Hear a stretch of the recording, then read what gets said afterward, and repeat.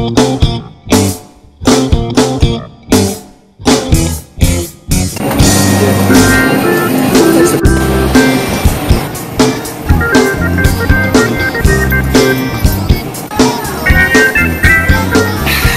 ever hear somebody say for why?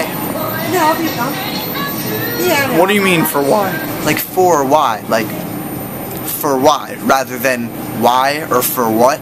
Like a combination of the two. For what and why? For why.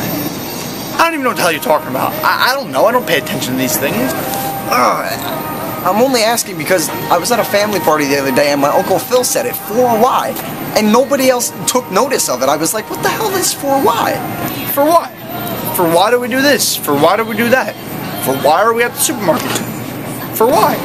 No, the problem is there's a big difference between the two, even though they mean the same thing. There's for what and there's why. You don't combine them. It's like black people. You can call them black people, you can call them African Americans, but you can't call them black African Americans. Neek, people have that right to call them black African Americans.